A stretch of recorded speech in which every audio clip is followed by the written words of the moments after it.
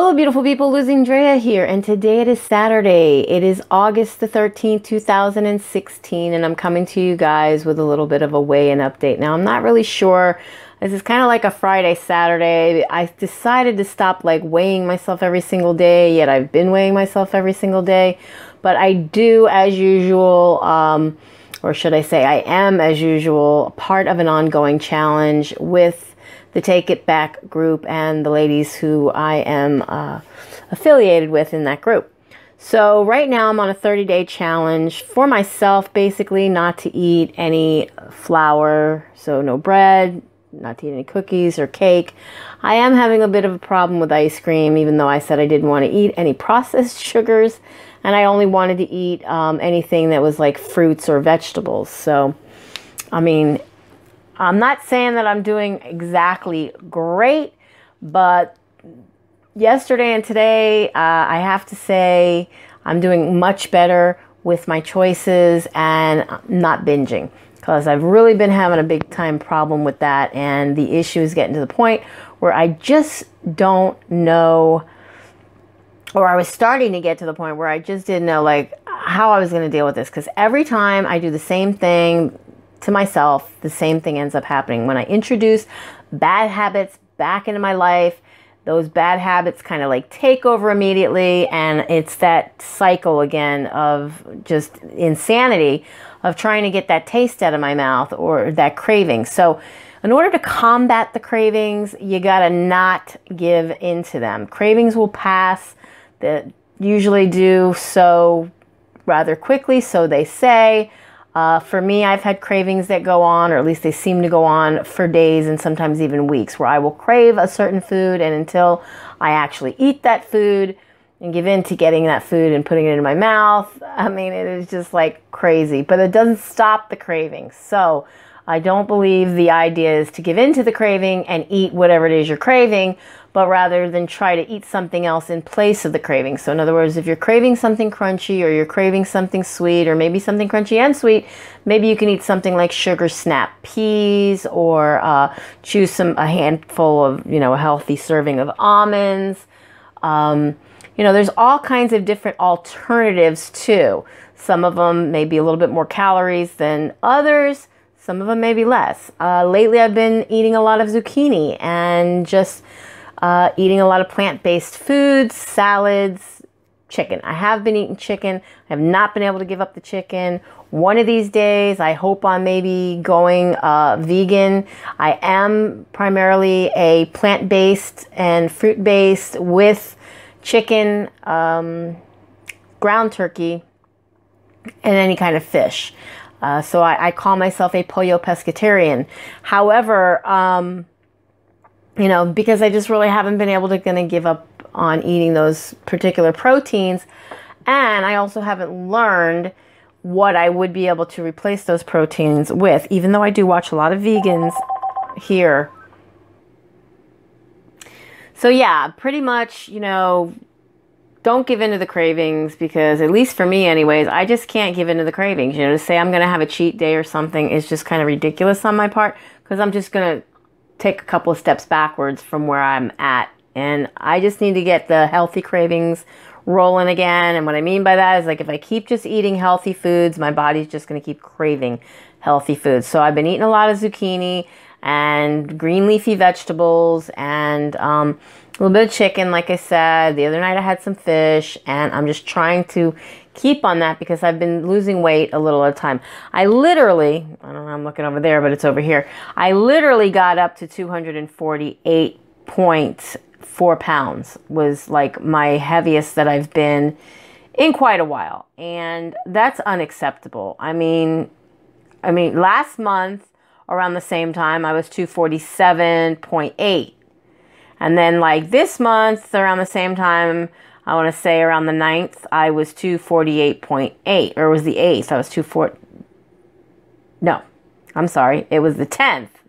And then last month around the, like I said, 247.8 was on the 20th. So, do the math. And it's just flip-flopping of the weight is really not good. I should have been way past my goal a long time ago. We already all know that. It's neither here nor there.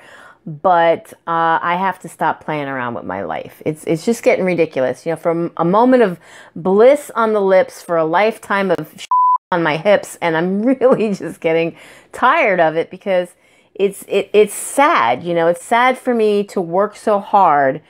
You know, eat good, and then bam, eat one bad frickin' thing, or just have a little powwow out in the kitchen with a bunch of cake or some crap that I really don't need to be even making because I can't have it in the house. And the next thing I know, all hell breaks loose, and I wake up the next day and I gain 3 or 4 pounds overnight. It's just ridiculous to think that you can actually gain 3 or 4 pounds in one night, and it takes me a whole week to lose 3 or 4 pounds, or to lose even half of that. Is just like, why am I doing this to myself? So I need to just keep trying to stay focused on eating healthy foods. Keep them up here in my mind, you know? That little movie playing in my mind, just playing all healthy foods, okay? I'm thinking of the healthy food that I see on Pinterest. I'm thinking of the food porn that I see all over the internet of all and only healthy food. It's just the way it's got to be. I cannot be thinking about cakes and cookies and pies and any of those kind of sweet treats. It is kind of there. I have some ice cream out there. It's that slow churn stuff. I did have some of it earlier, but having a little bit of it is nothing in comparison to going out there and eating the whole entire container. You know, hello guys. This is the kind of thing that I don't know about you guys, but for me, this is what gets me in trouble. You know, not having control, not being able to stop myself, just getting into the damn stuff, whatever it is, and just not having the control enough to say stop. So, you know, one of the other things that's very helpful for me, and I noticed this, is not eating out of a container. And I say that with love to all of you guys who are watching me right now, due to the fact that I know what it does to me, and I'm pretty sure it happens with you guys also. Now, this was something that I already knew. This is not something new for me. I knew this with eating like chips or almonds out of the bag or any of those like little, you know, grab snacks, as I call them. And yet, you know, sitting and eating a couple of spoonfuls of ice cream out of the container, well, you know, do I really know what I'm putting in my mouth? You know, if you cannot weigh it, or you cannot at least put it into a cup or half a cup or whatever and see somewhat of the portion that you're eating, and chances are you're either overeating your calories or you're undereating, and you're cheating yourself out of calories that you could possibly allow yourself to have. And I'm so guilty of this lately, and all it is because of sheer laziness. Like, I get a little too comfortable. I think I know what I'm eating, and this won't hurt. This is just a little bit of this, a little bit of that. I did so good today. And I go ahead and I start doing stupid stuff. Another thing I was told, like standing up and eating. And now, like, I have a dining room table, but like the chairs we have are like the suckiest chairs around, and I don't enjoy sitting at the table. And my mom stands and eats at the counter, and so I basically have been standing and eating at the counter. But I know that doing such activity is causing us to maybe not really enjoy our food like we need to be sitting down at a table and enjoying it.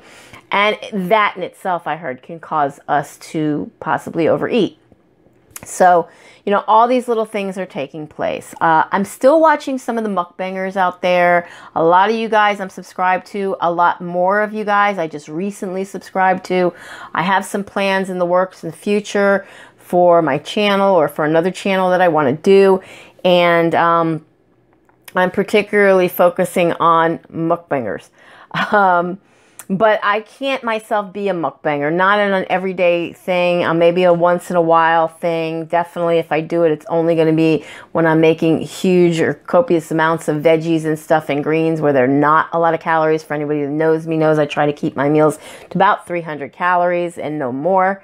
And, you know, I can make a lot of food, or I can make a plate that looks like a lot of food, and it is a lot of food, but that isn't that many calories due to the fact that it is primarily like a bunch of greens, which is very filling, or veggies, or something to that effect. But eating rice and eating sushi and eating these things, which I know I can't be eating because they make me gain tremendous amounts of weight overnight, is not an option. I really have to stop doing that. Just because I bought a brand new rice steamer doesn't mean I have to use the rice steamer every single day. And I can also use it for vegetables.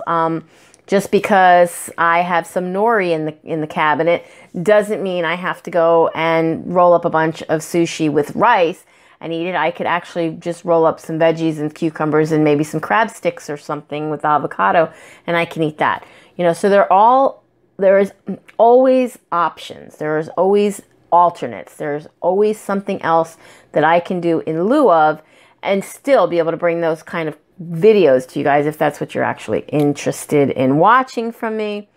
But if you're on a weight loss journey and you are a food addict like me, then maybe it's quite possible that you're not watching my channel anymore because you have seen some of those kind of videos on my channel and you don't want to see that kind of stuff from me, because not everybody can watch people eat and not then get hungry and want to eat or eat that on which they see them eating and not or crave what they see them eating.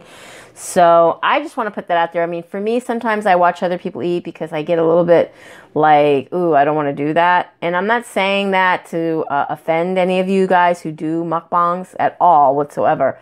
But I can't help but sit there and think about the fact that, oh my God, I know how much weight that I can gain myself in doing that. And then to see them doing it, I do kind of think like, how long is it going to be before they blow up and become over 300 pounds or something, which is where I was at, you know, quite a few years ago. And that didn't happen because of mukbangs. That just happened, you know, because I was just, you know, I was doing mukbang. I was eating I had my own eating show going on, and I was eating and filling my face and my emotions and whatnot with food. And obviously not knowing anything about food or reading nutrition labels or anything, I allowed myself to get to that weight. That was pre-2011, October 2nd.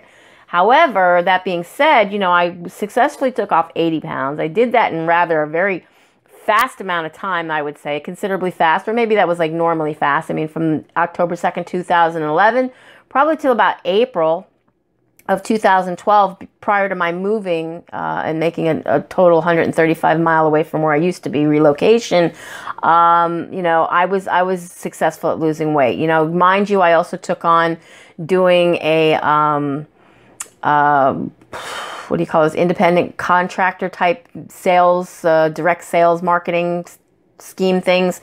I'm not going to mention any names, but there were two particular ones that were like sister companies to one another.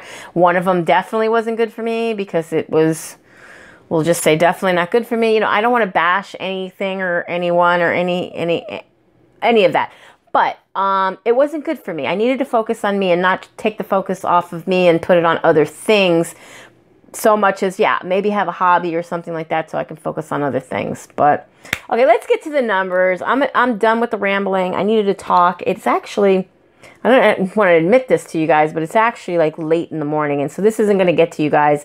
If it does at all on Sunday, I have no idea. But I want you guys to be able to see this sometimes on time.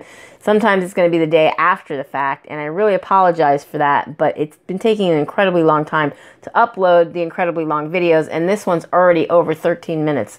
So, last week on Friday, now I'm going to do a Friday and a Saturday. I'm going to do numbers for both days, and the reason I do this is because I was doing the original Friday videos. If you notice in my playlist, I was doing every Friday a weigh-in, which is my original weigh-in, and then of course for the Take It Back group that I'm in with my warrior sisters, doing ongoing challenges every 90, 30 days, whatever, I was doing a Saturday weigh-in. So I'm going to give you both numbers. So this Friday in particular, I was 245.8, and that was down 1.4 overnight, but it was +1 from the prior week, because last Friday I was 246.8. So I actually gained a pound on Friday, from Friday to Friday. And now today, Saturday, I'm 244.8. Now I came down a pound from yesterday. However, I am +6 ounces from last week's weight of 244. Was it 244.2? Oh, okay. No, I actually lost. I don't know why I put a plus instead of a minus. That's how I do it. But I actually lost 6 ounces because Saturday, last Saturday I was 244.2, so 244.8. So I actually lost 6 ounces. So I'm 6 ounces down this week from last Saturday, but I am 1 pound up from last Friday. Hope that makes sense. But anyways, I'm just going to count Saturday because that's what today is here in this video. I don't mean to confuse any of you guys. It's bad enough that it's and obvious that I am confused myself. I do want to say welcome to all my new subscribers. I don't know if you're really here because of me and my channel or my somewhat humor, or if it's something else. There's these shout out channels. They're mostly gamers, but they do shout outs for other people. And I don't know, somebody posted to somebody else, and I just thought it would be kind of cool to check into it. And I kind of like the guy, so I just joined his channel, and now, you know, I'm getting all these shout outs and stuff from gamers. And some of them, if you notice the comments in the comment section, you might notice some of them. They're asking me to come and check out their channel. And I guess that's what you do to help one another with subscribers. But, you know, I've said this before in one of my other videos. I'm not just looking for subscribers. I need views. We all do. If you're out here and you have a channel and you're making videos, it's not really the subscriber count that counts. It's the views that count. Because I could see videos where they have much more views on a video than they have even close to the number of subscribers they have. And or it could be vice versa. But if you're subscribed to a channel and you're not actively going back and watching those videos in full from beginning to end, or clicking on something, or commenting, or liking it, or sharing it, what good is it? You know, it's not that I want to sound like I don't appreciate it, but I want subscribers who want to be here for me, for what I can provide for them, for the help that I might hopefully be able to give to you guys. That's really what it's all about at the end of the day. I mean, yes, views are cool. Yes, any kind of revenue that I might be able to make, because I am now monetizing majority of my videos that don't have any music or anything in the background that I can monetize. I mean, this is all true. I'm learning these things as I go, and so I want to try to check it out and see how it works for me. I mean, it was my own younger brother that told me if I'm not monetizing my videos, no matter what, like I was like, I don't have that many subscribers, or, you know, I'm not that great of a YouTuber or whatever. He's like, that don't matter. I mean, he has like a little droid cam that he flies around where he lives. He lives on like a, off of a deer, you know, well, I guess it's like a wildlife preserve around his house. And he flies this thing all over and can see like different views and whatnot, and hover. And it's wonderful. I love his videos. He doesn't have like many of them. But that was the point I was trying to make by even bringing that up, is that he says, you know, I monetize my videos. It doesn't matter how many you have. It doesn't matter how many views you have, how many subscribers you have, nothing. You should always be monetizing your videos. So, you know, he's a rich kid. I go ahead and I listen to him. I go ahead and I do what my brother says, because if I want what my brother has, I have to do what my brother does. And I can't do everything that my brother does. Some of the stuff he does, I'm really not all that interested in doing. And so, yeah, at the end of the day, it's really not about making money for me. I mean, it is, but it ain't, because I don't want to submit myself to doing something I'm not going to be happy with doing. So, but obviously I'm happy with trying to lose weight, at least for myself. And like I said, if I can help anybody along the way, then I'm more than happy to do that. And everybody needs a little help along the way with some encouragement, some laughter, some help that maybe you didn't look up, that maybe I did and I found out, or, you know, whatever case may be. Anyways, if the camera's shaking because I just clapped my hand down on the desk here, I'm so sorry. And yeah, with that said, be happy, be healthy, be beautiful, but just be you. Be the boss of your own loss if you're on a weight loss journey. And I will definitely be seeing you guys in my next video. Bye, guys. Be blessed.